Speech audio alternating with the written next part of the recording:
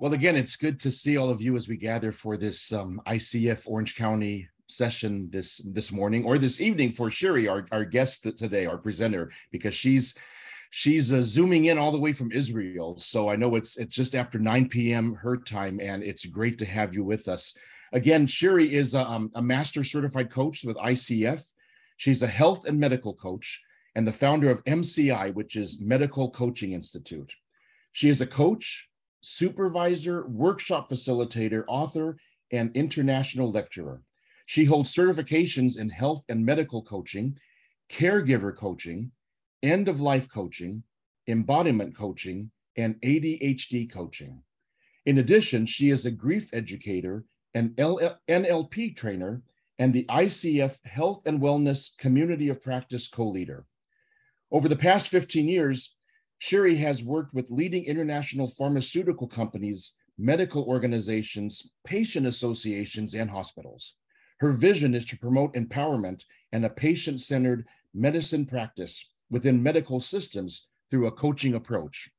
I also want to mention personally that when Shiri and I spoke a few months ago to discuss this, I found out that one of my mentor coaches is a dear friend of Shiri. So and he lives in Pennsylvania, she lives in Israel, I'm here in California. That coaching world is small in so many ways, and Shiri and I kind of hit it off right when we met, and we became Facebook friends even, because we just really enjoyed each other's companionship and company on that meeting several months ago. And I've really been excited I'm excited and delighted to welcome you again here to ICF Orange County. And I know it's going to be a phenomenal presentation. So I turn it over to you, my friend. Thank you. Thank you for those kind words and presentation. Wow, that's every time I hear it, I'm like, oh, wow, is that me? Did I do so much? Like, oh. Okay, so a few words before we begin. Just a little bit of contracting. We have an hour and a half together, a little less. And this session is going to be packed not just with information, but with tools and skills.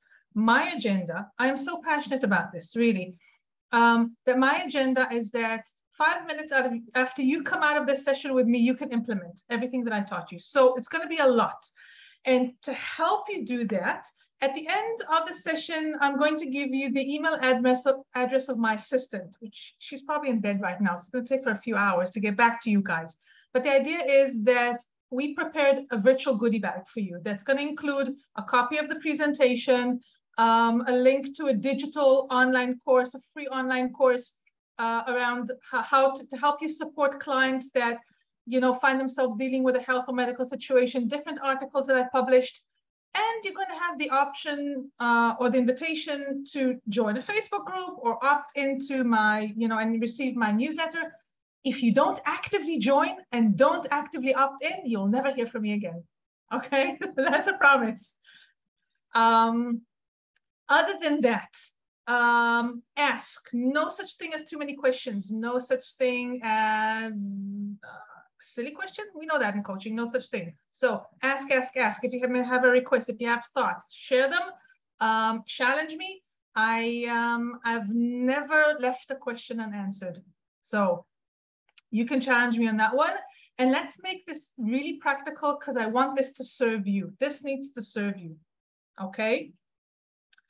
So I am going to share my screen, but before I share my screen, one more thing.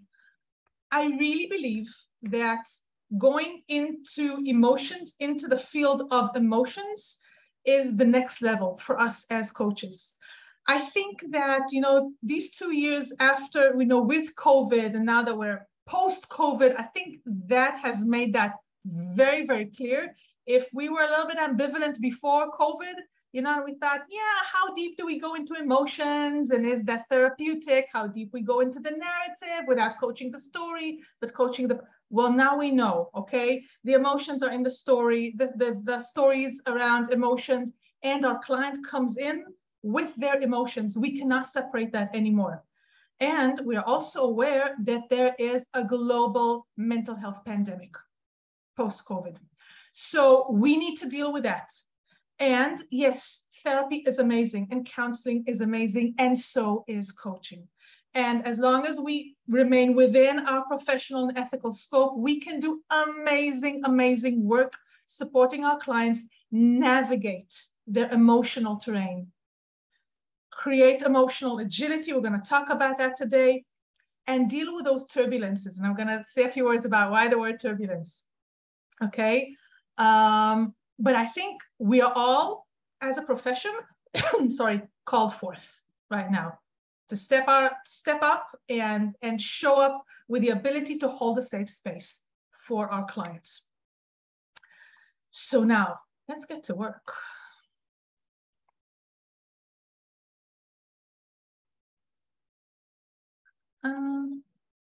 Okay, here we go. So why turbulence? Pre-COVID, I used to fly a lot. I mean, seriously. I mean, the guys in the Tel Aviv airport used to know me already. Some of the security people, because I used to fly so much. And for me, one of the things that really used to scare me were turbulences. And I realized that there is a way. First of all, you can't fight them. You can't ignore them. They come and they shake you. Everything shakes around you. And they create such a disruption that you need to learn how to ride them. Like you ride waves, okay? Like you surf the waves, you need to learn how to surf those turbulences and create that resilience and the ability, in many ways, to dance with the turbulence. Another metaphor that I want to give you here is the idea of a new way of creating balance and grounding. When we stand on dry land and we want to be stable, there's a way that we do that physically. We're going to talk about the body today. But imagine you're standing on a boat and the boat is rocking, and imagine it's getting a little bit wavy because the wind is picking up. How do you maintain your balance? You need to work differently with the body, and you need to work differently with your muscles. Basically, what you need to strengthen are your core muscles. So today we're talking about core muscles. How do we remain grounded?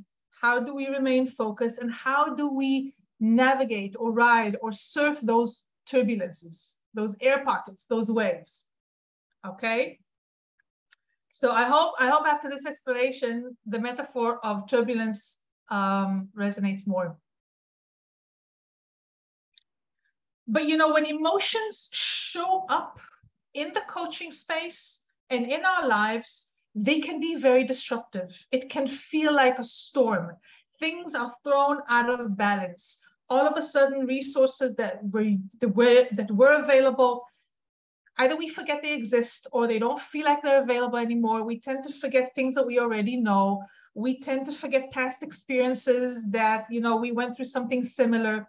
It feels like a storm. And what happens is that emotions that are unpleasant, emotions that we're not used to dealing with, either with the actual emotions, because we haven't been trained or we haven't been mentored or we haven't had good role models to deal with those emotions or to deal with certain intensity of those emotions. So for example, it's okay to be a little bit upset and a little bit pissed off, but when I'm really, really angry, that really frightens me because I don't know how to deal with that intensity. That tends to feel like inner danger. And when we feel in danger, we shift into survival mode. So when we do not know how to navigate through those emotional storms, emotional turbulences, we tend to go back to primal survival mode because it feels like the danger is coming from within. There's something that's flooding us. Sometimes it feels like a tsunami and we don't know how to deal with it. Okay, so that storm shows up in our clients' lives and our clients will bring it to the coaching room. Our job as coaches is to look the storm in the eye and not be afraid and offer our clients tools to navigate through it. Because you can't wish it away and you can't tame the storm. It is what it is. It's not good and it's not bad. And we're going to talk about that in a bit, about the concept of positive and negative emotions. You need to know how to deal with it. So a little bit of theory. We're going to have The first part of the webinar is going to be a little bit of theory, and then we're going to go into skills and tools and actual coaching. How do we do? So what are emotions? Very good question. A few answers. I want to offer 3 answers. They're all correct, by the way. Okay, but I want you to notice what resonates more for you. We can look at emotions through the perspective of energy and say, well, emotions are like these energies, our internal energies that move us. Okay, and we can kind of separate the E and say E stands for emotions, and it's like emotions are energy in motion. Okay, and basically it feels like energy, and some of this energy is really pleasant and soft and round, and some of it is more has a different temperature maybe and has a different vibration to it. But basically we can look at emotions and say basically emotions are energy, different types of energies. That's one perspective. Another perspective is that emotions are biochemical reactions. Okay, so they are a result of biochemical changes in our bodies. So let's look at that. Okay, let's unpack that. And let's look at hormones, okay? So I'm going to give you a very general description here. We're going to talk about feel-good hormones and hormones that make us feel not so good. In the feel-good hormones, and these are hormones that create really feel-good emotions, meaning emotions that feel really, really good. First of all, we have the dopamine, okay? The dopamine, when we have a rise in level of dopamine, we feel pleasure. Okay, we feel content. The pleasure is not just physical, but it's also emotional pleasure. The ability to enjoy things, enjoy people, enjoy experiences.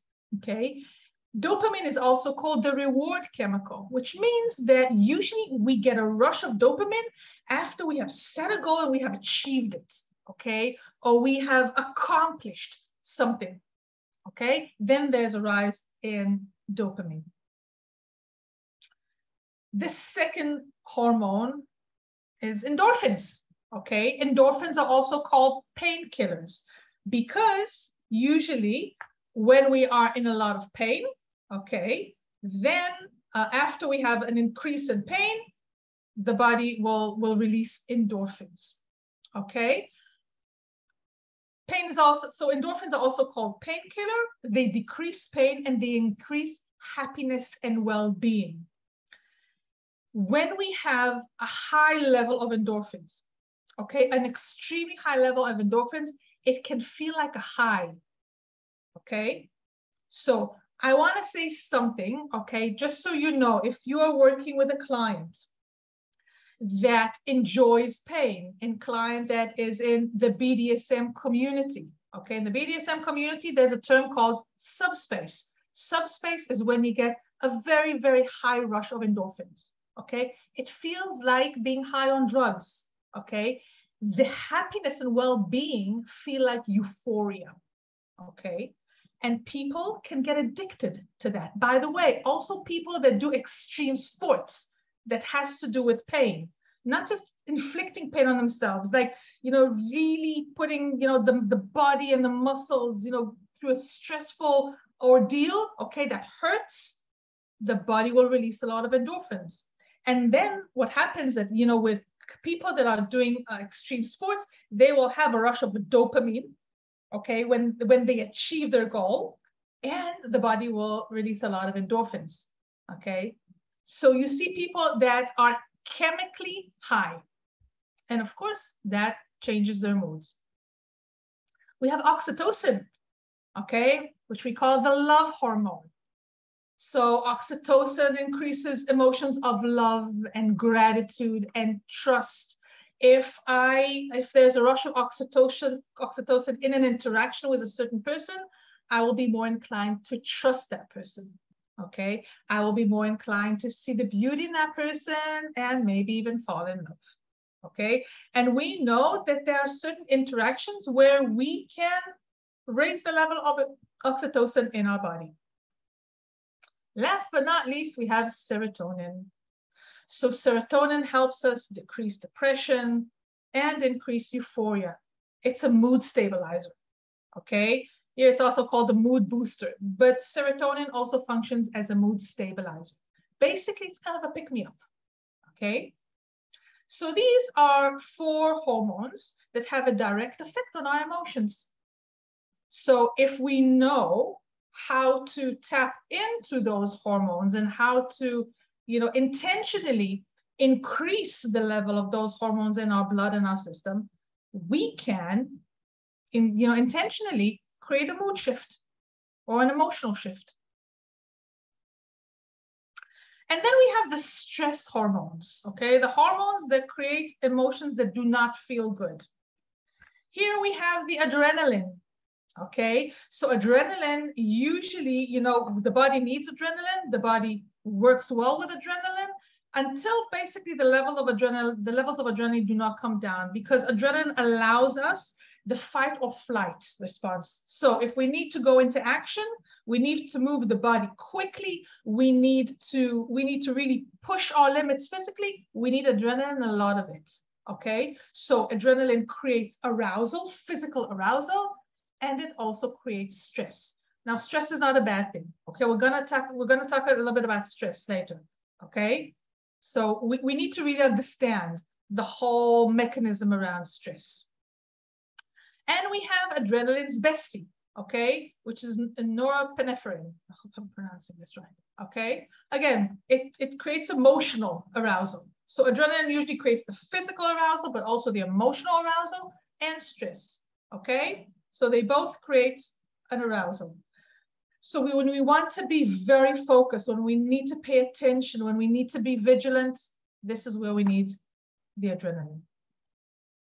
And then we have the cortisol. Okay, the cortisol is also known as the stress hormone. Cortisol allows the shift between the parasympathetic mode and the sympathetic mode. So parasympathetic mode is a function mode, operation mode of our nervous system when everything is relaxed and in routine. But when there's danger, our nervous system needs to change its mode of operation, and it shifts into sympathetic mode. The thing that allows that shift, and that shift is crucial for our survival, by the way, okay? Not only primal survival when a tiger was chasing us in the jungles or the savannah or the desert or whatever, but also to deal with our bank manager and to deal with deadlines at work and to deal with stressors in the family. We need to shift from parasympathetic state to sympathetic state, and the thing that allows us to do that shift is cortisol. The moment the body increases the levels of cortisol in the blood, that allows that shift in the operation mode of our nervous system, okay? However, all of these 3 hormones, when they increase the stress, we can feel anxiety, we can feel sadness, we can feel a lot of emotions that are not pleasant. Notice I'm not calling them negative emotions. We'll get to that. So, looking at emotions from this perspective, there are 2 important things that we learn as coaches. Number 1, our body is part of our emotional experience. So, maybe it's not that smart to separate between the emotions and the body, because maybe we could use the body to work with emotions. And number 2, emotions have bodily sensations. So let's play with that. So what I want you to do, guys, is I want to invite you, put down your pens, your pencils, okay, whatever you're doing. And I want you to connect to some kind of memory that's absolutely neutral, okay? There's no significant emotion about it. Maybe it's eating breakfast today, okay? Or I don't know, something that's okay. And just notice your breathing and notice how you're feeling in the body. Because in a minute, I'm going to invite you to shift into another emotional state. And I'm going to invite you to bring up a memory where you were angry. Now, having said that, my invitation to you is please take full responsibility for your well-being, okay? So, before you shift into anger, I'm gonna stop my sharing, okay? And I wanna talk to you about an emotional scale. By the way, this is an amazing tool to use with your clients, okay? I call it the oh my God scale, and when I train in Milan, I call it the Mamma Mia scale, okay? And it goes from 0 to 10, okay? 0 is like no emotion whatsoever, and 10 is like, oh my God, oh Mamma Mia, okay, that. So my invitation is, don't go to a 9 or 10, okay? We're practicing. Remain somewhere between 4 and 5. Okay, can we agree on that? Taking full responsibility for our well-being? Yeah, yes. Okay, so back to sharing the screen. So as you're tapping into memory where you were angry, okay?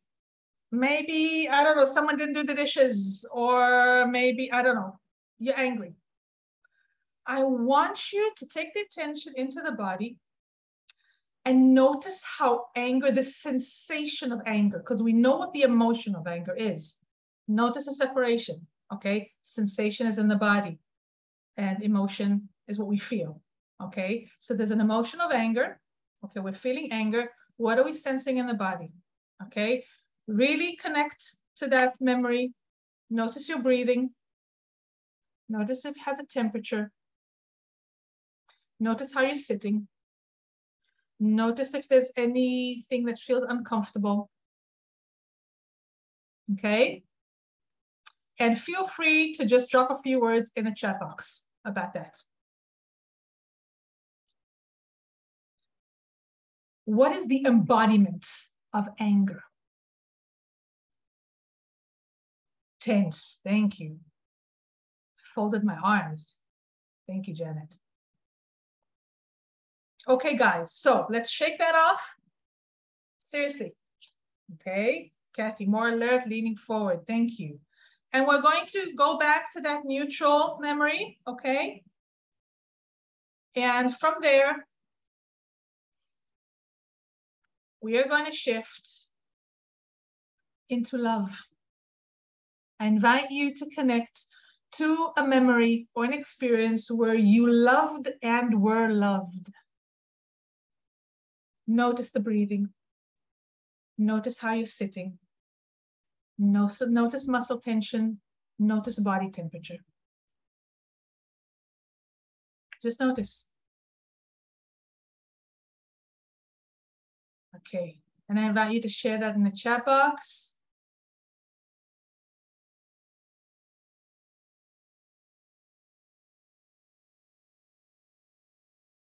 So Naomi writes, pleasure in solar plexus, warm, soft, floaty, ease, warmth. And Diana, thank you earlier for that note in the chat box. Diana, heart-centered, soft, open, relaxed. Soft, nice, ease, warmth, glowy, tears of joy, warm and fuzzy. Wonderful. Shake it off. I know this is pleasurable. We're going to shake it off. Okay. If you need to visit that neutral experience, do that. Okay. And we're going to shift into betrayal. So again, remember an experience where you felt betrayed.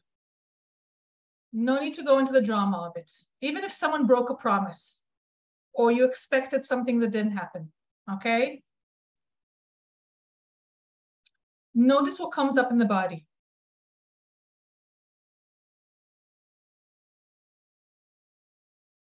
And I invite you to leave a few words in the chat box. So thank you, Annie and Daryl, earlier for the feedback on the previous emotions.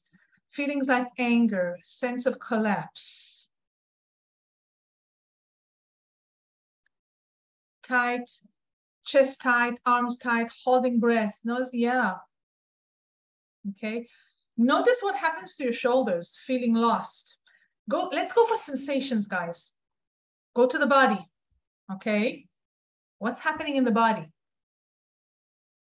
We're playing with our inner chemistry right now. Make no mistake, because our brain doesn't know to differentiate between reality and imagination. This is why, you know, simulations are so powerful. Fire, painful, tension. Okay, thank you. Thank you, everyone. Let's shake that off. Stomach tightness, weakness in the leg. Thank you, Diana. Okay, let's shake that off. And let's shift into hope. And I want you to think about something that really gives you hope. fills your heart with hope. Notice the body. Okay, notice what's happening to the body. The breathing, the way that you sit, muscle tension, temperature.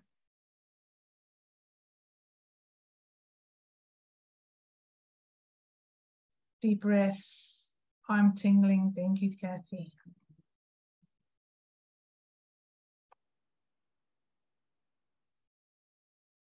Feels lighter. Thank you, Rita. Breathing is steady, smile on the face, deep breath and lightness. Wonderful, wonderful. Backbone more straight, wonderful. Now, why is this important? Because first of all, now that, thank you, Tammy, for the smiling. Now that we know that emotions, if we look at them through the perspective that they're biochemical reaction, we know, first of all, that there's an embodiment to them, okay? Those biochemical changes affect the way that affect our sensations and not just our emotions, but it can mean that we can change our sensations by changing our emotions, and we can change our emotions by tapping into different sensations, okay? And by the way, this is what embodiment coaching does. It changes our state of mind through changing the body. So if you're curious about embodiment coaches, I know some really good teachers to recommend.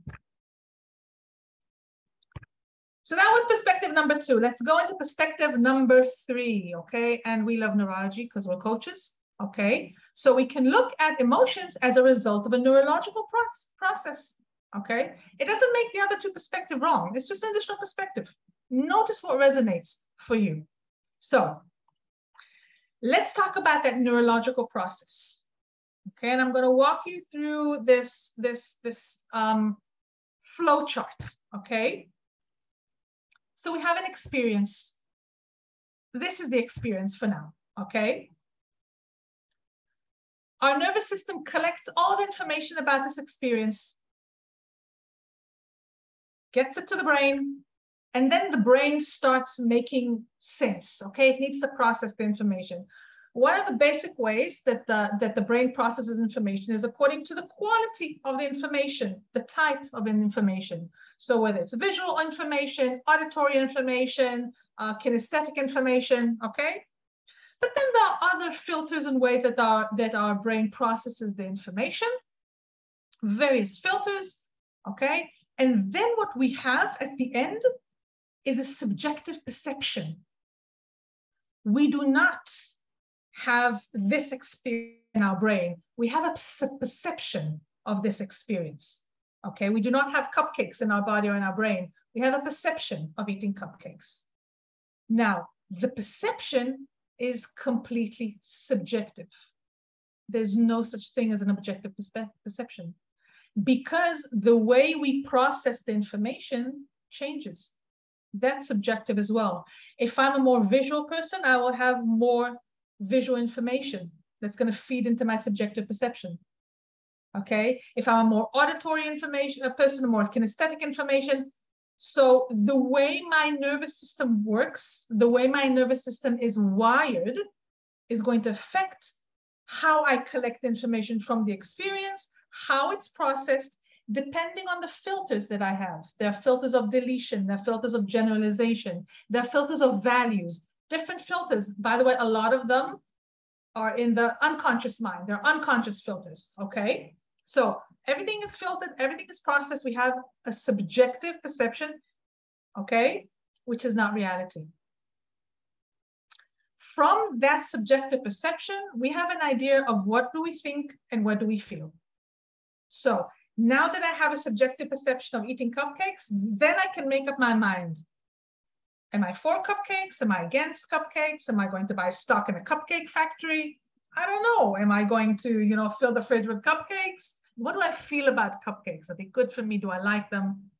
And after I know what I think about cupcakes and what I feel about cupcakes, then I have a behavior, okay? I can go and either buy cupcakes or, protest against whoever sells cupcakes.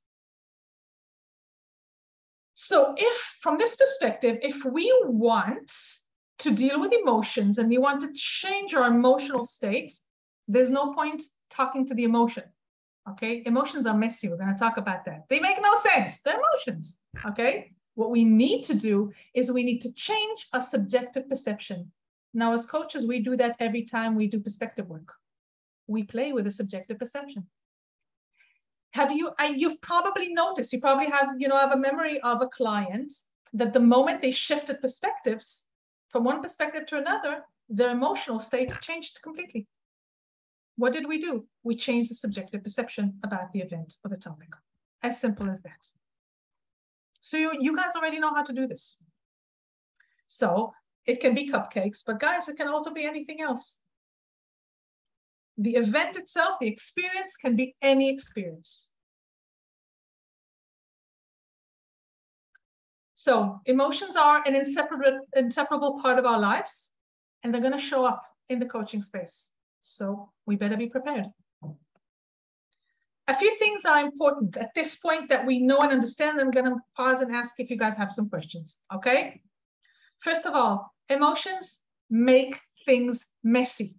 They do, okay? We had an agenda for this session, and the client comes into the session, and they're in an emotional state, and everything needs to wait, and we need to deal with that. There's no way around emotions. We can't ask them to wait outside the room until the coaching is done and then invite the client to collect their emotions on their way out, okay? We need to work our way through them. And different people express emotions in different ways. We're going to talk about that because, guys, that seriously triggers our bias. And we need to be aware that we have bias around emotions. Okay, before I go into some theories about emotions, let me just stop for a second and see if there are any. Okay, Naomi has a question. How do you view male and female stress? We are now becoming more aware that these processes are in fact different. I think that the biological and chemical process of stress is the same. I think that it's how we deal with stress that's different, how we express stress, and that has to do with our upbringing. It has to do with culture. It has to do with beliefs. It has to do with religion. It has to do with very, very early imprinting. So I think, you know how, for example, okay, let's talk about emotions, going back for emotions right now. You know how we can have the same emotion like anger, and then we have a man express anger and a woman express anger, okay? We look at the man and go like, okay, maybe that's kind of sexy, but it's definitely very assertive.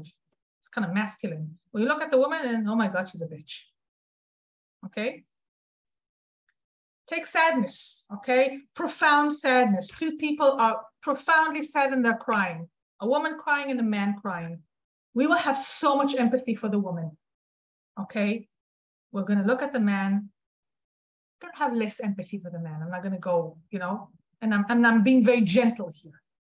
Okay, because actually, most men that show vulnerability and sadness in public, it's not that they don't get empathy, they actually get judgment.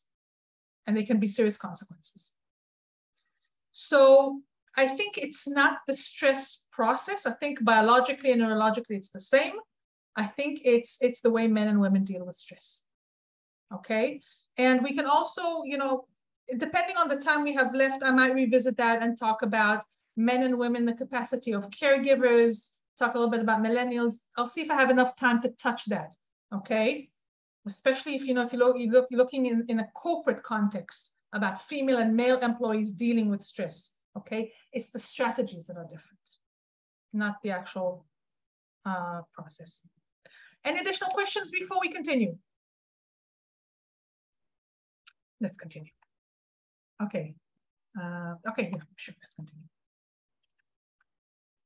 Okay, so a few theories about emotions. I'm going to keep this very short, okay? Because I think that it's nice to have, but it does very little, to be honest with you. And the most common theories that you're going to come across are theories around basic emotions. What does that mean? That we have basic colors, and then all the rest are different, mixtures and shades. Same with emotions. So there are a lot of theories about the concept of basic emotions. We have a few basic emotions, and then all the rest of the emotions are different shades and, you know, integrations between these basic emotions. The problem is, okay, that this is just, you know, a few theories, okay? Now, if you look at the left column, you'll see the name of the theorist, and if you look at the right column, you'll see the number of basic emotions. It goes from 2 to, I think, 11 or 12. So all those researchers and theorists, you know, somehow don't seem to come to an agreement about how many basic emotions do we have and what are they, okay? What do we do with that? I don't think there's anything to do with it, but you know what? It's good to know. And I'll tell you why it's good to know, because that's going to lead us to the concept of an emotional vocabulary that I'm going to discuss with you when we talk about the doing, about the coaching skills. So here's another really famous one by Robert Plutchik. And it's nice to know, nice to have. However, let's take a step back, okay? We talked about male, female. We talked about bias. We have bias. We all have bias when it comes to emotions. And we need to understand that we judge people according to their emotional responses. We assess them, we evaluate them, and there's certain standards that we use in order to look at the emotional response of someone. First of all, we look at intensity. So we can look at someone that's weeping and then someone that's crying hysterically, okay? And we're going to pass judgment because maybe we feel more comfortable with someone that's weeping silently rather than someone that's crying and everybody's hearing them. And that has to do with culture and upbringing, which brings me to number 2, okay? Emotional expressions have a cultural context to them. I live in the Middle East. Everything is out in the open. We are loud people. We talk with our hands. We're very, yeah. My colleagues in the UK call it animated. They always say, Shiri, you're very animated. Yes, because I speak with my hands and I'm loud. Okay, I'm all over the place sometimes. But this is the culture. This is the Middle East. Okay, so when we're angry, we are really angry and you're going to know. When we're sad, we are very sad. We have no problem crying in public. And when we're happy or we love, oh my God, there's no personal distance. That goes out the window, okay? Because we're touchy-feely, we're all over each other. That's the culture. And I remember that when I was, a few years ago, I was traveling back to Israel, and I was in one of the European airports. I think it was, I don't remember, I think it was Germany. And there were these 2 guys that, you know, they were from some Middle Eastern country. I can also see according to the gate, but also the way that they looked and the way they were dressed. They was like, oh, these are from my neighborhood. And they were traveling back, I think it was back to Lebanon. I'm not sure, but they were traveling back for a funeral. I think it was their mother's funeral. They were lying on the floor crying. Now, around them was an entourage of their people. And they were just holding a safe space while these 2 adult men, I kid you not, were on the floor of the airport crying out loud. You could not miss it even if you wanted. Now, I went by that and I'm like, okay. But I could see the reaction because I was traveling with some people. I could see the reaction of my Irish colleagues and my English colleagues and my French colleagues. They were shocked, okay?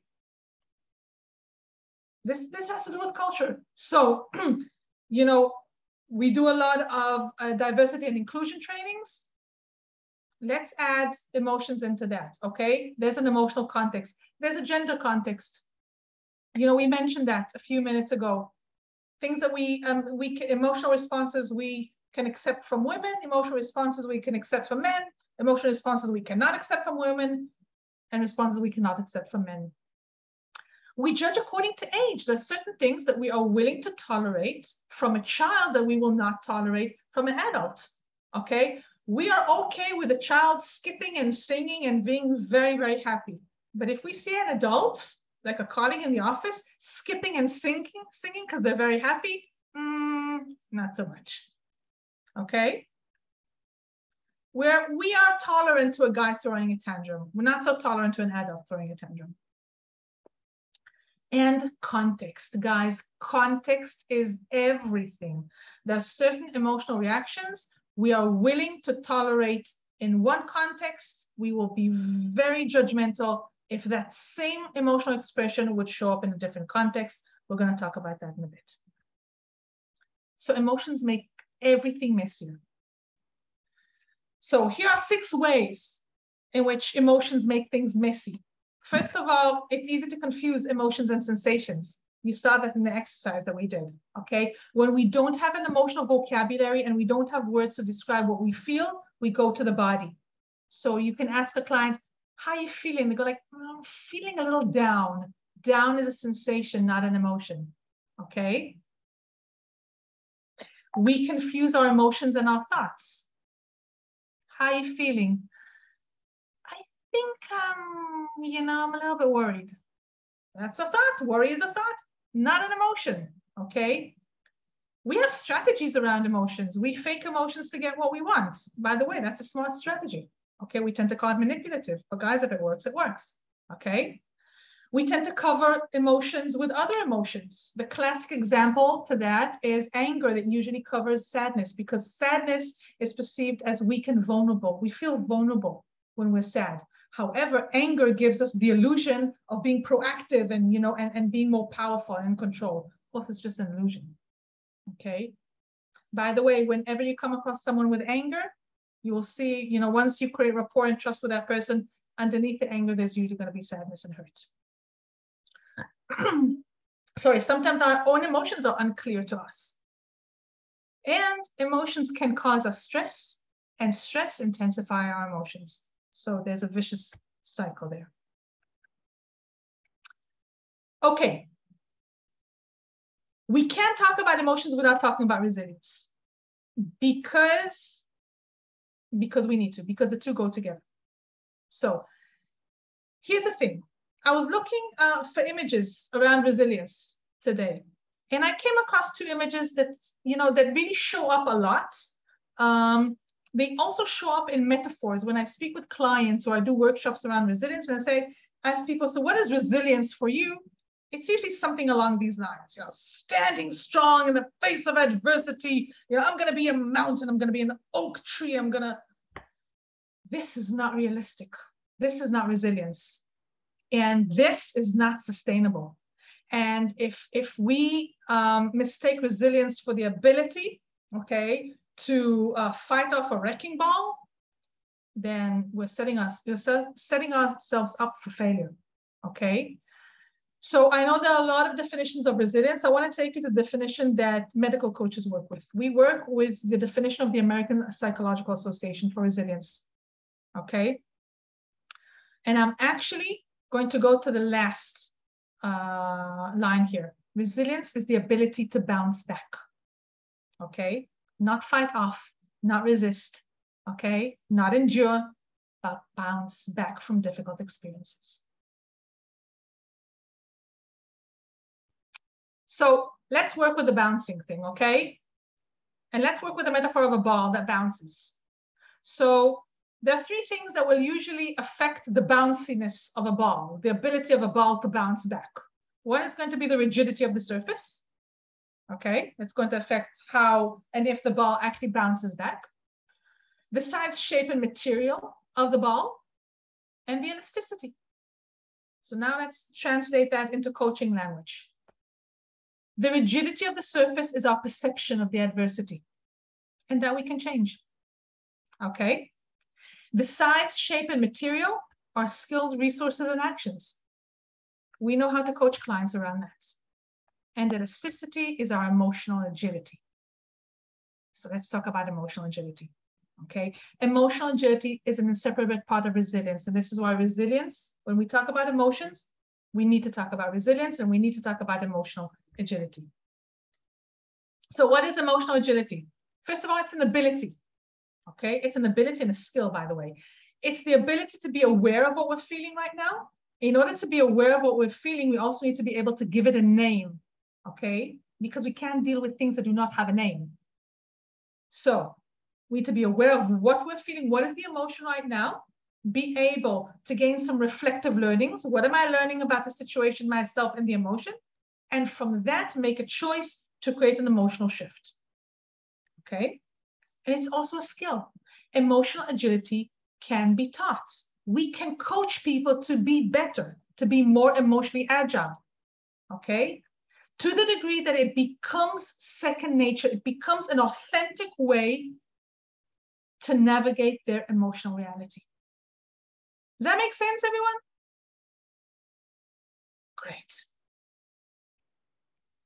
So now we're going to go into the coaching. Okay, so here come all the skills and tools. So I'm just going to check the chat box. Okay, there's a link here that Naomi. Okay, Naomi, I'm going to check that afterwards if that's okay. But thank you. Thank you for the link. Okay, any other questions?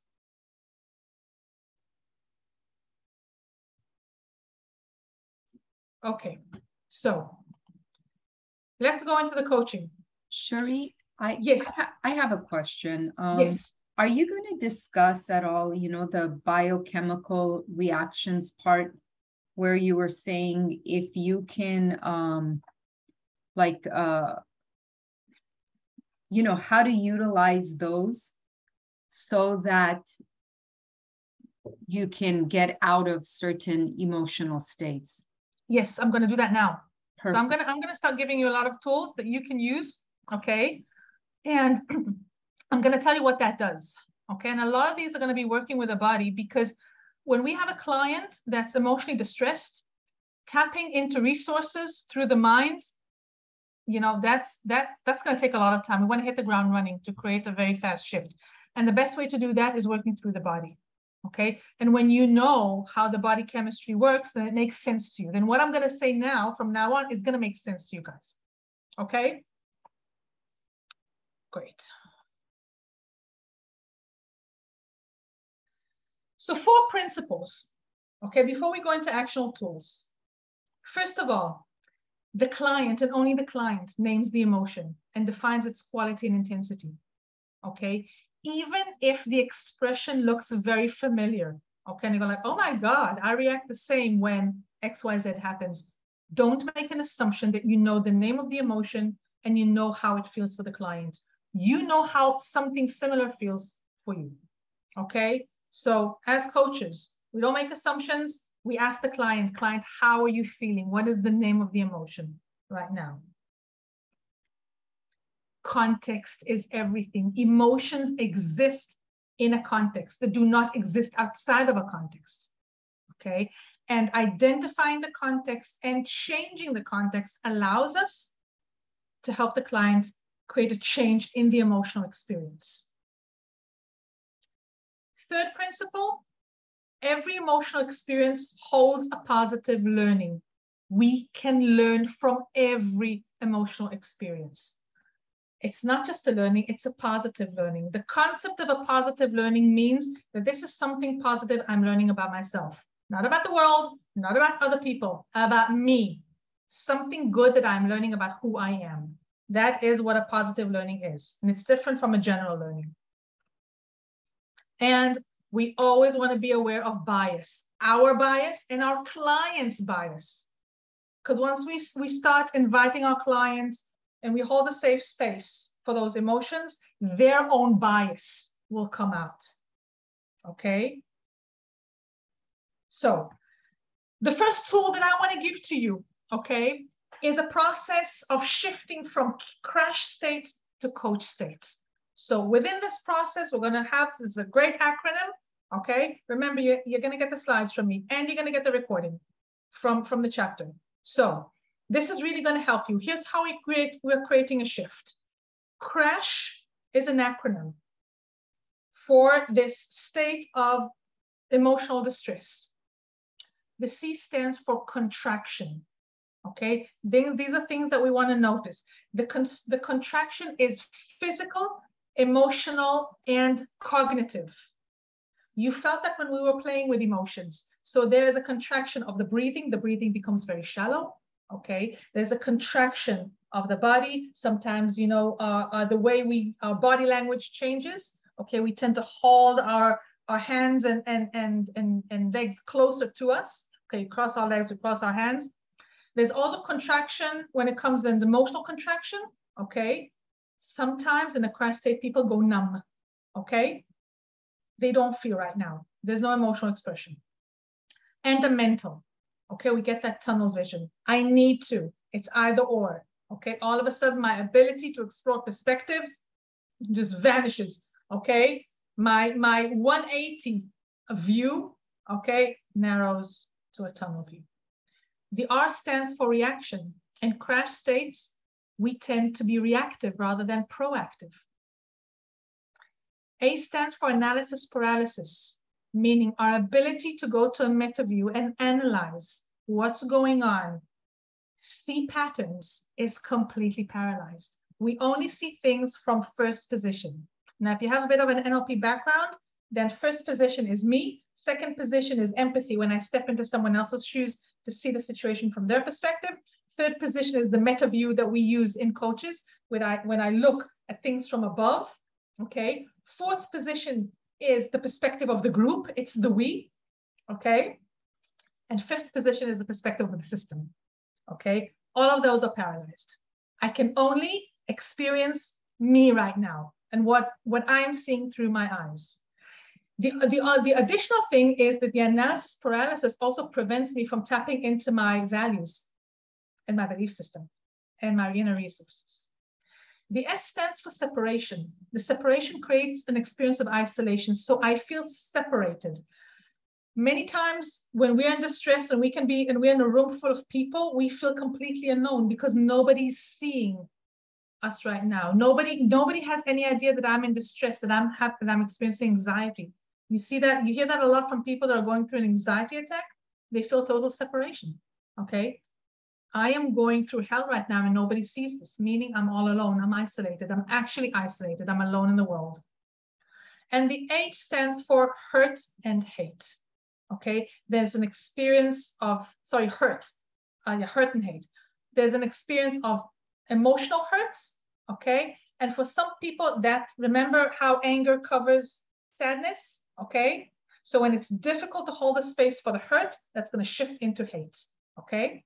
It's gonna come out as, this is because someone else and I hate that person or I hate the situation or, okay?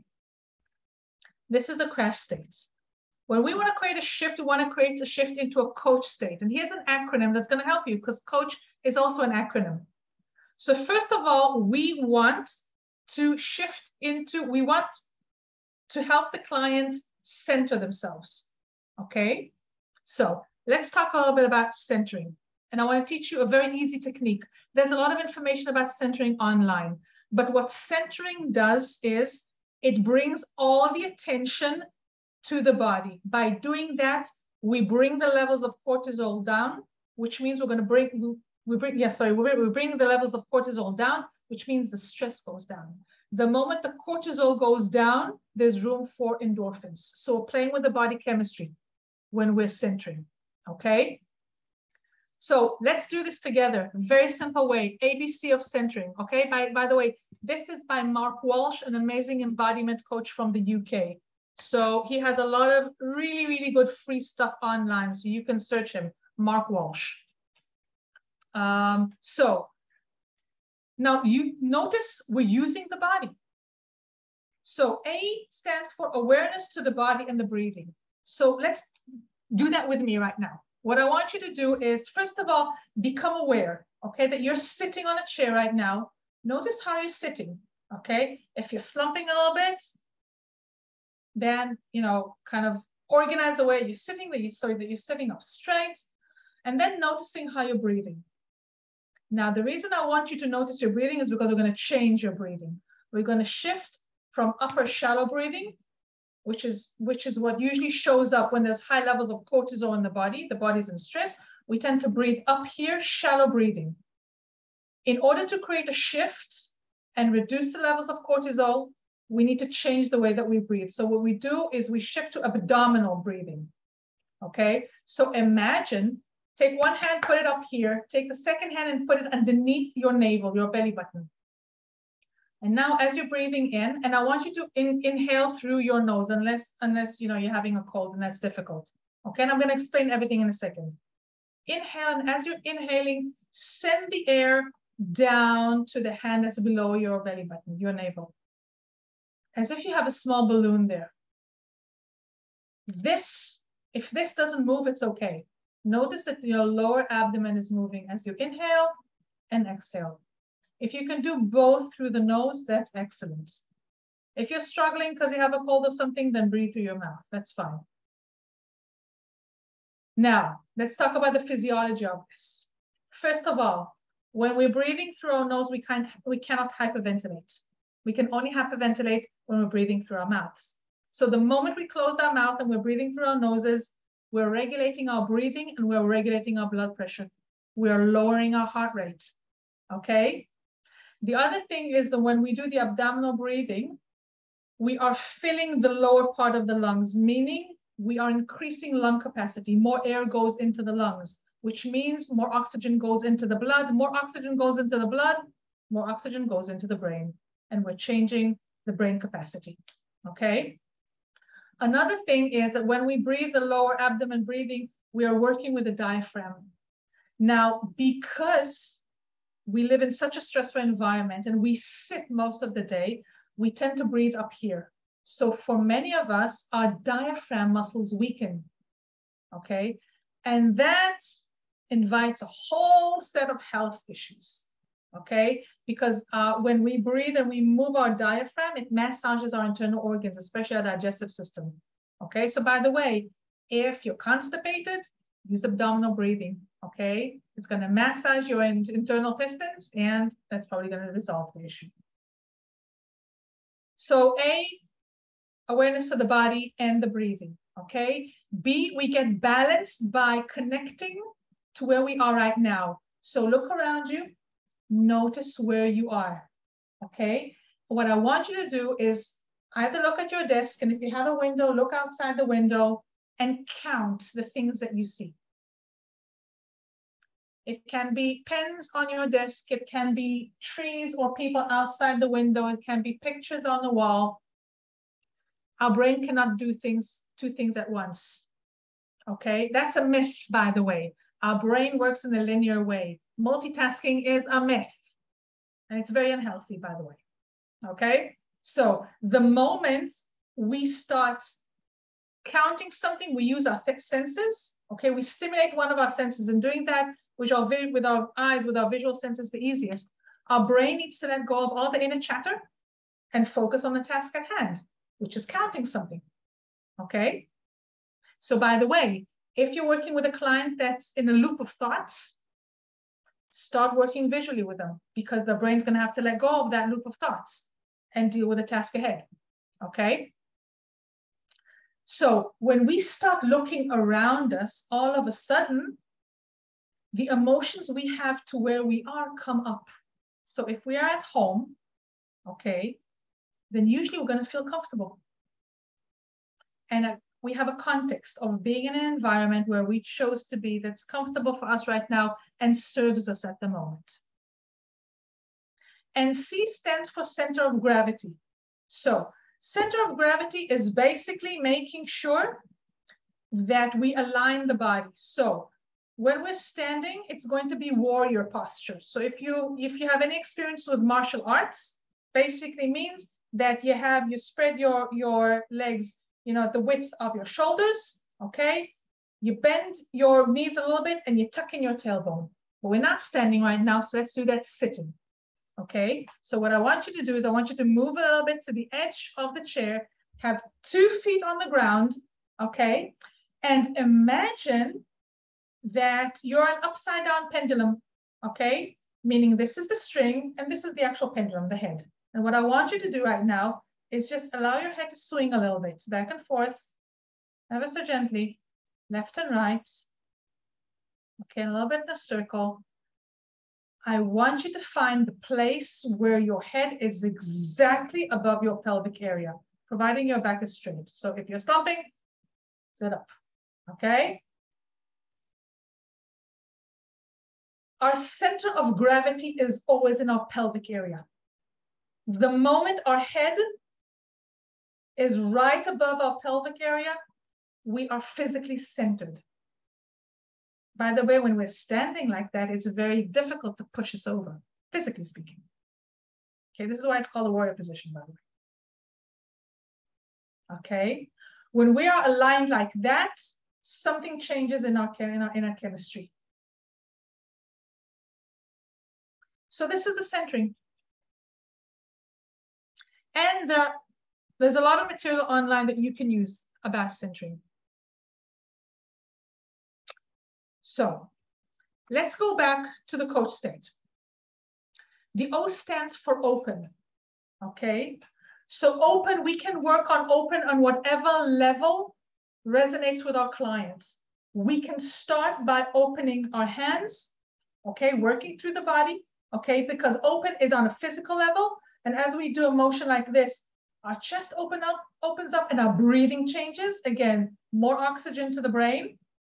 I usually start physically because then from a posture like this, it's easy to invite the client to open their heart. Okay, because that motion is aligned with the body language. And after we open our heart, we open our mind. One way to do that is actually to close our eyes. Imagine that our vision area opens up 180 and then 360. And we become aware of everything that's around us and then open our eyes again. Okay? So we become open. And as we practice this openness, we ask what becomes possible. From this openness, we're also going to tap into the awareness. What are you becoming aware of? What are the resources and the possibilities you're aware of outside of yourself and inside? That's possible only after we open up. Okay? And I say open up physically, emotionally, mentally. And if you have a client that has a lot of spiritual resources, then you can also open up spiritually. So then you want to open up the connection to the higher self or the universe or God, whatever that means for the client. You do that through the top of the head. Okay? If you work with chakras, then you do that through the crown chakra. If not, just open up here. That resonates with people. Your client will know what to do with that. If your client has, has a spiritual practice, they will know how to open up spiritually and reconnect. Okay? So the openness, the awareness, and then we name the connection. So what are you connected to? Okay? Remember that we started with the centering. The centering creates that initial connection to the body. So we're connected right here to the here and now. Remember everything we did in the centering, okay? Connected to the body, we connected to where we are, we connected to the breathing. Now we start naming the connections. What are you connecting to? Okay, what are we doing? We are changing, we're shifting out of isolation, out of separation, okay? And then we go into holding space. And I want to teach you something when it comes to holding space, because holding space can be a very general thing. And it's good that we hold a safe space for our clients. However, we want to teach clients to hold a safe space for themselves, okay? And this comes from embodiment coaching, from a technique called Uzazu, which was developed by an amazing embodiment coach called Dylan Newcomb. He's Canadian and he's amazing, so you can check him out, okay? And what I want you guys to do with me, I'm gonna just tilt my camera, okay? When we hold, think about when you hold something dear to you, where do your hands go? We're holding something precious. It goes like this. Yeah. It also goes like this when we hold a baby. When we hold a little animal, a puppy. Okay. We cradle. Okay. This is a safe holding, cradling. So one of the ways that I teach clients to hold a safe space for them is to cradle themselves. So what we do is we open the cradle, okay, and we create a safe space here. This is a safe space that you're holding. And what you're going to do is you're going to put yourself inside, okay? So I'm going to be holding a safe space and I'm going to be Shiri here. And some clients shift into this and they're cradling themselves, and some clients are going to shift into this, okay? And then we're going to have a coaching conversation on what is the doing of this when you need a safe space for yourself. okay? How do you create that? So we have this posture, okay? But then we can also create strategies around it. But this creates an immediate shift because this is very clear. This is me holding myself, which means I don't depend on you, coach. I don't depend on anything else. I can do this anytime, anywhere. I can hold me. And if I can hold me, then I'm safe. Does that make sense? So this is the whole strategy, okay? Shifting from crash into coach state. Now let's go into additional tools and skills. So we talked about centering, okay? And I want to talk about creating a safe space for emotions, okay? I want you to notice what can make emotions unsafe for a client in a coaching space, things you need to pay attention to. You need to pay attention to yourselves. Remember, this is a trusting relationship. However, there are a lot of clients that really want to be really good clients. They want to be excellent clients, and they want us to like them. Notice, okay? If your body language, if your reactions, if your unconscious bias is showing up, that might make this an unsafe space, even though that's the opposite of what you wanted. The culture. Okay, the client brings their culture into the safe space. So they're going to bring all the cultural conditioning. Okay, so you want to be aware of that. You might want to name it. You might want to mirror it for the client. Beliefs. We have an entire belief system about what it means to express emotions safely, the appropriate way, the inappropriate way. So we want to be curious about beliefs, because beliefs, the client's beliefs around emotions, can make this an unsafe space. Personal experience. Okay, if our client had a coaching experience, a therapy experience, doesn't matter, or had an experience with another human being when they became emotionally vulnerable and they were not held in a safe way, the space wasn't safe, they were betrayed, it doesn't matter, okay? They will have an issue with trust. They will bring that experience, those scars. So we need to acknowledge it, respect it, okay? Social conditioning, that has to do with gender roles and different things, okay? Social conditioning can make emotions unsafe, and self-esteem. Okay, so just notice, you can be amazing, but then these things are also present in the space. We want to help clients create an emotional vocabulary, okay? Because it's difficult to talk about something that doesn't have a name. So to this end, you probably know the emotion wheels, okay? They're pretty similar, okay? One is, the two most important ones is is the feelings wheel by Gloria Wilcox, and the emotion and feeling wheel by the Junto Institute, okay? You can work with them, but you know what? You can also allow the client to name it. So this emotion, okay? And this is something, if you're an Eckhart Tolle fan, okay? Eckhart Tolle actually wrote about that, okay? Eckhart Tolle has a process where basically there's an emotion, and we start and we give an emotion a name. And if an emotion doesn't have a name, let's say that I am worried about my finances, and I don't know exactly what it is. Is it anxiety? Is it fear? Is it just worried? Is it? We call it by the name we can give it. And we say, okay, so this is how worrying about my financial situation feels like. What do I need right now? I can do this. I can do the emotion of worrying about my financial situation. Now, how do I want to do it differently? Now, give the client permission to give it any name, even if it's a metaphor name. This is really important when we're working, with clients that are dealing with a lot of emotions, especially clients that are going through burnout. Okay. And this concept actually comes from pain management, the concept of naming the emotion. The same way when I work with clients with endometriosis, with fibromyalgia, we create a pain vocabulary.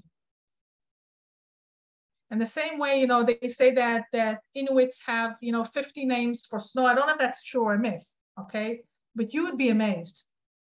The ones we create awareness around pain or around an emotion, different emotions will have different names, and there might be a few, or like, you know, 10 or 15 types of sadness or anger or happiness or joy or hope or love.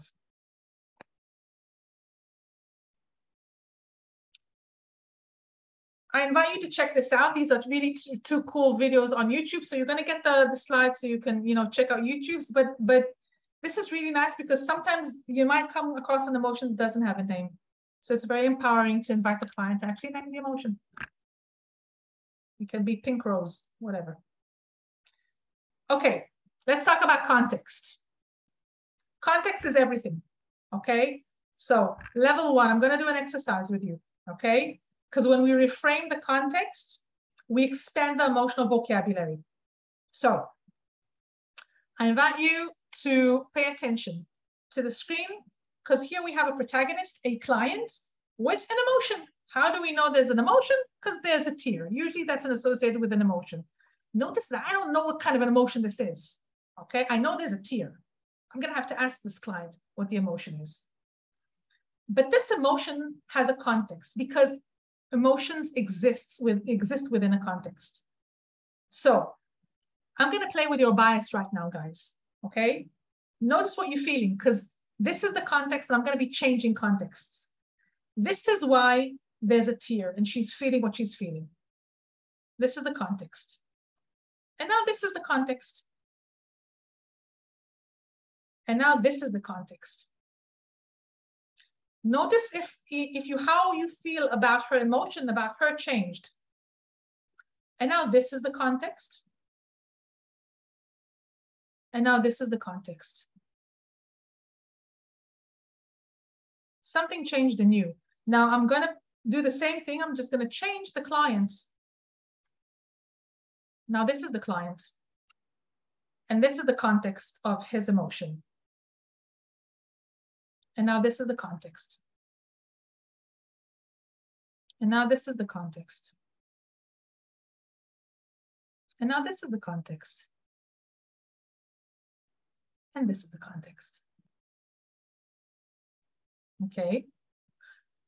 So this is a really, really good exercise, first of all, in kind of discovering our own bias, but also in the power of context. And I want to offer you a really good reframe that helps a lot of clients. Now, I work with clients that by definition are overwhelmed, they're extremely distressed, okay? When I have a client that's having an emotional reaction, the reframe that I offer is that this is a normal reaction to an abnormal situation. Something about the situation is abnormal for the client, not necessarily for me. Remember, that's subjective perception. Something about this is abnormal, and that created the emotion. So this is a normal reaction to an abnormal situation. And what I did is two things. I immediately took out shame and I took out guilt from the equation. And now we can talk about emotions. The moment we have guilt and shame in the space, it stops being a safe space to talk about emotions.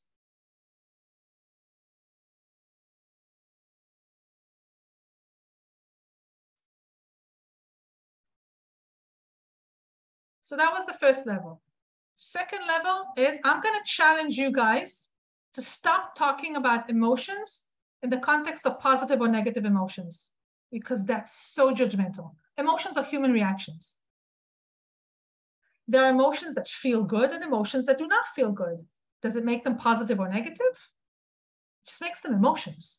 And if this is a normal reaction to an abnormal situation, then why are we judging it? So instead of looking at emotions as positive versus negative, I want to offer you the perspective of looking at them as balanced versus imbalanced. I'll tell you what I mean. Okay? Let's look at happiness. Happiness is not a positive emotion. It's just an emotion. Okay? It feels really good. Okay? When happiness is balanced, I can shift to that meta view and ask myself, look at Shiri in the experience feeling happy, and ask myself, what am I learning from this? When an emotion is imbalanced, I cannot separate myself from the emotion. I cannot see where the emotion begins and ends. I cannot move out of the situation to the meta view. The imbalanced version of happiness is euphoria. And euphoria is simply the sexy sister of denial, by the way. They're both dangerous. Just euphoria looks better, okay? But people in states of euphoria do pretty dangerous stuff and make very bad decisions. Let's talk about anger. Anger is not a negative emotion, it just feels bad, okay? But when anger is balanced, remember, we can learn from every emotion. Anger is an amazing motivator. Look at history, the amazing things that people did just because they were fed up and pissed off, okay? Anger teaches us about ethics, right and wrong. Anger teaches us about boundaries. But when anger becomes imbalanced, it becomes rage, then we are our anger and we feel like a forest fire. Nothing is separate from the anger. Let's talk about fear. Fear is not a negative emotion. It's just an emotion. It feels bad. Nobody likes to be scared. But guys, we need fear to survive. People that are not scared, are in danger. But fear will teach us about connection. Fear will teach us about self-preservation. Fear many times teaches us about empathy. When fear is imbalanced, it becomes anxiety. Okay? Then everything is the anxiety, and I get lost in the anxiety. Confusion is just confusion. It's very uncomfortable, but confusion is going to teach us about being with the unknown. It teaches us about vulnerability. It will teach us about flexibility. When it's imbalanced, it becomes disorientation. Okay? When we're confused, we can still access our values. When we're disoriented, we lose our inner compass. Sadness, again, it's just sadness, okay? When I'm coaching a 33-year-old woman with 2 young children at home and she's in advanced stage of brain cancer, sadness is a normal reaction to an abnormal situation. If she wouldn't be able to be sad, then she wouldn't be able to be coachable. She would need a psychiatrist, not a coach, okay? But the unbalanced version of sadness is not depression, by the way. I can say a few words about depression. I just want to keep an eye on the time here, okay? Despair feels like a bottomless pit. When it comes to emotion, by the way, depression feels more like apathy than sadness. By the way, there's only one kind of depression, that's clinical depression. That profound sadness that we all feel, and by the way, that your clients are coming in more than ever right now, post-COVID, is actually not depression, okay? Because depression is apathy. And depression, the clinical depression, is in a chemical imbalance in the brain. However, because we use the term depression so much, the new term for that is called reactive depression or depressive states. Okay, notice this is not apathy. This is people that are profoundly sad. If you add that to the burnout, to the fact that we have been living with high levels of stress for 2 years, it makes sense. But let us not call it depression. It's not. Okay, it's not an imbalanced state of sadness. Now notice as we talk about things like that, then the conversation is about how do I shift from an imbalanced state to a balanced state? And from that we have the crash to coach state, exactly for this purpose.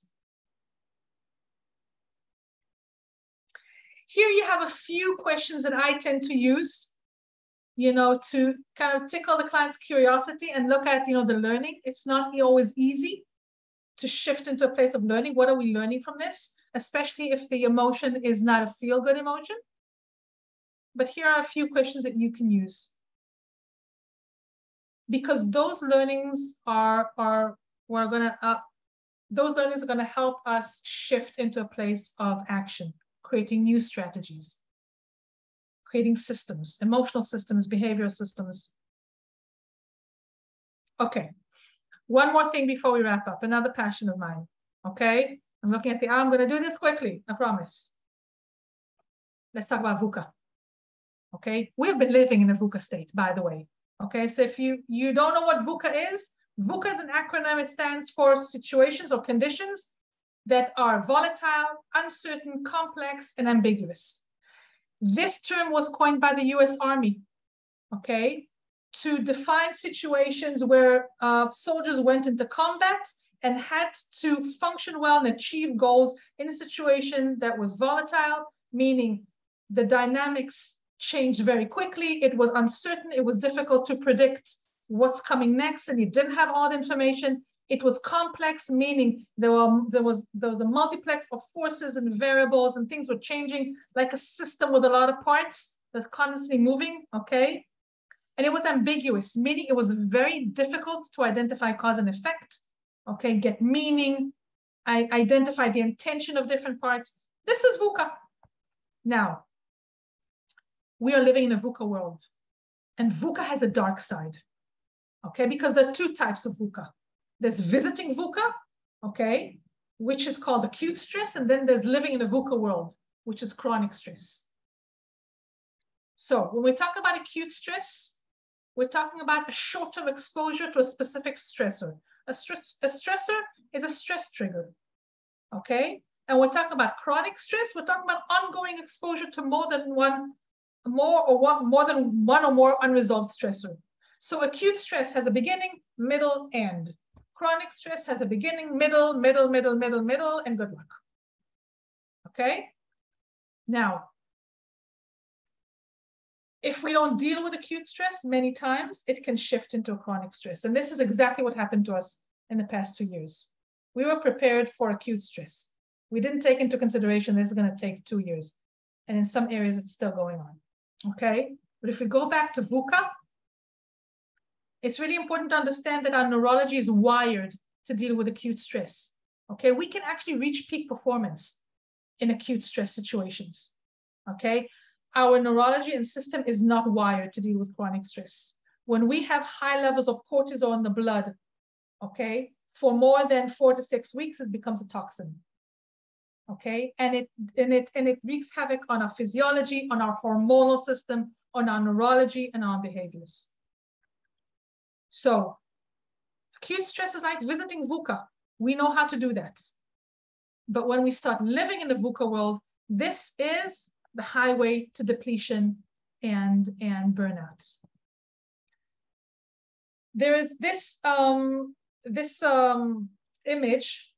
Okay, again, you're going to get it in the slides, but it really shows you, okay, how stress a long time affects the performance. There's healthy pressure. At some point, we reach optimal performance, okay? And if we don't deal with the stress and it continues, we're going to shift into hyperreactive stage all the way to damage and breakdown, okay? This is where a visit to VUCA land turns into moving in. So, how do we flip it? There's a way to flip it. To deal with the volatility, we go back to values, okay? Because values are the lighthouse. They are the DNA of who we are. When things are volatile, we go back to basics. What are my values? The moment my values are clear to me, okay? It can be stormy on the outside, it's clear on the inside, okay? When we're dealing with uncertainty, we want to start understanding what the stressors are. What exactly is causing me uncertainty? And then clear them.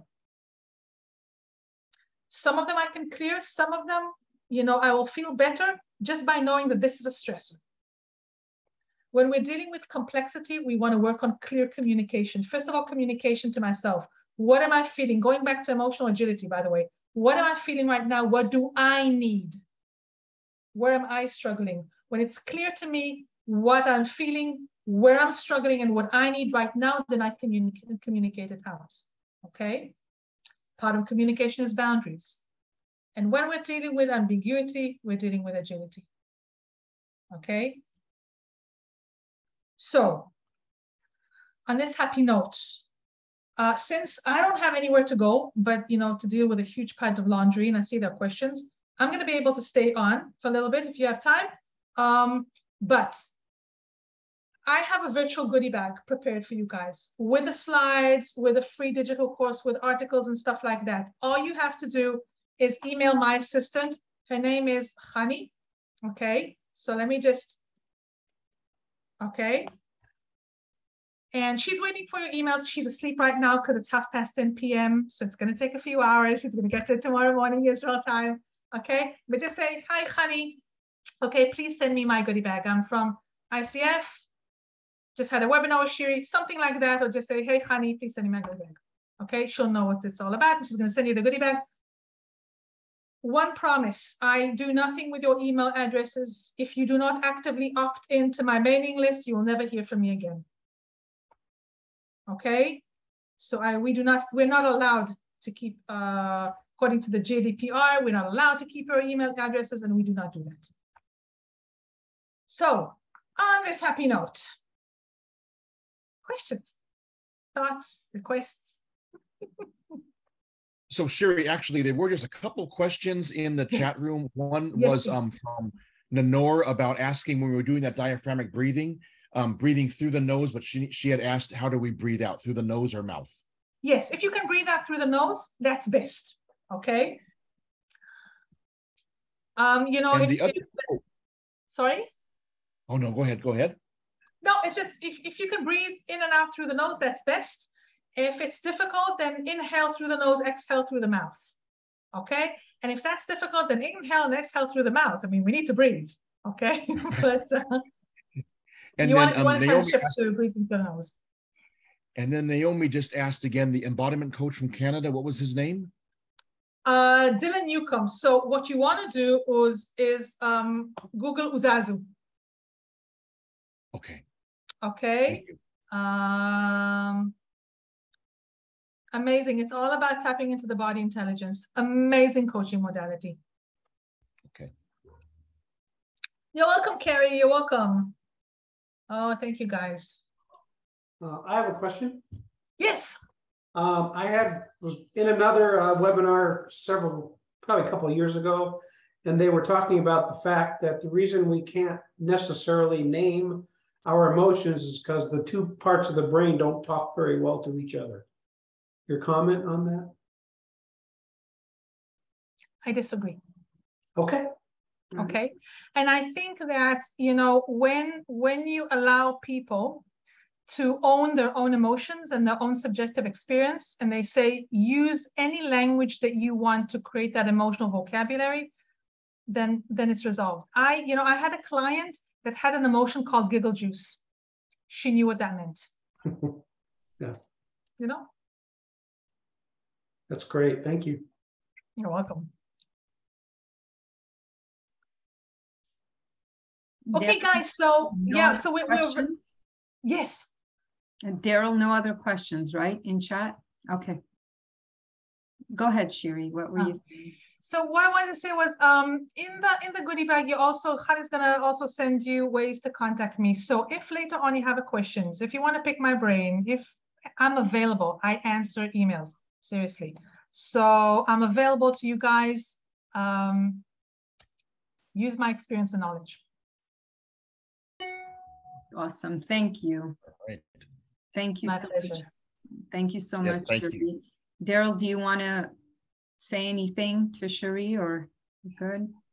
Just thank you. This was great. I mean, it was very timely, as I put in the chat room just a moment ago. It's a timely thing because, you know, of course, we've always been dealing with these, but as you mentioned, the last 2 years especially, it just heightened all of this conversation and everything, and knowing how this impacts us as coaches so that we can do the best to serve our clients. So thank you.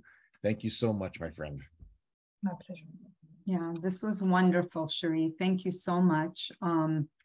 I definitely need to re-listen to it and practice some of the stuff myself, experiencing some of the things, the emotional turbulence that you're talking about post-COVID right now. So thank you. Pleasure. Yeah.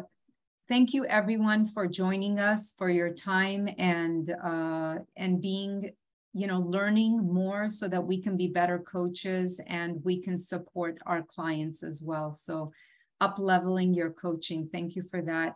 And you will be receiving 1.5 CCEUs for this. Give us about a week or two. And please join us for our next upcoming event. I believe it's on October. Oh gosh, now I can't remember. October 20th at 4:30 p.m.